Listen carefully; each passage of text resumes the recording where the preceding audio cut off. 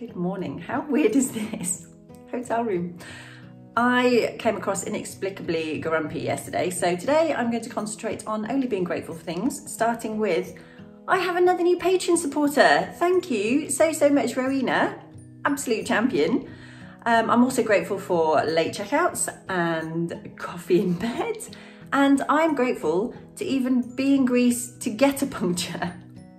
Sometimes I forget how insanely fortunate I am, and that is very bad of me.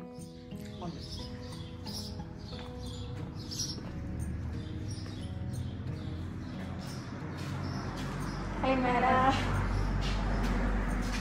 I'm also very grateful for Greek bakeries and the magnificently named Galactoborek, which is a custard pastry. Well, I'm off to Meteora is the next big thing. It's about 3 days away, but I have to choose whether to go via beach or mountains. And I've chosen beach, but I have to cross a few little hills first.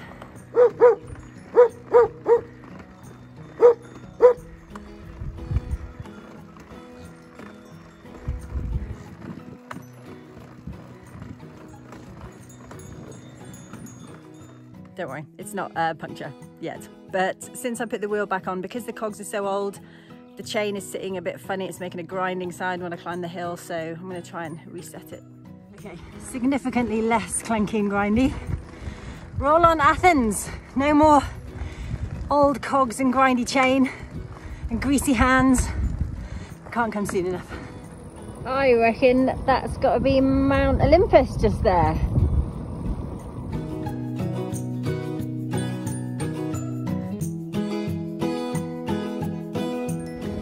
I googled this morning if you can see Mt Olympus from the coast.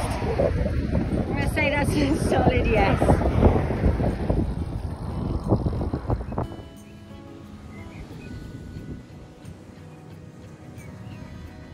Well, that was quite exciting. There's a storm coming and I didn't want to get caught out like yesterday, so I wanted to pitch the tent before the storm hit. So I ended up pitching it in the really windy bit right before the storm, and the tent blew away and I lost a peg, but that's okay, I have spares, and a nice fisherman let me peg it all to his boat, so hopefully the worst has passed.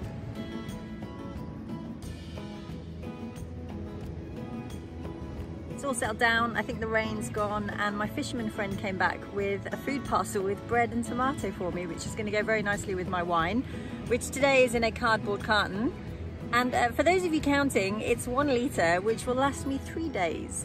Yamas.